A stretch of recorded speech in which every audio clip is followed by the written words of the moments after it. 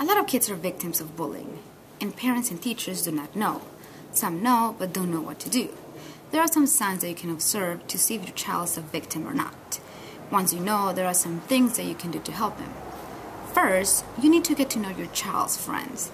If you ask your child who are his friends and he says nobody, then that is a red flag. If your child hates school, ask him why. Is it because it's very hard for him, or is it because he has no friends? You can also ask him how safe he thinks the school is for him. Has he seen other kids being pushed around?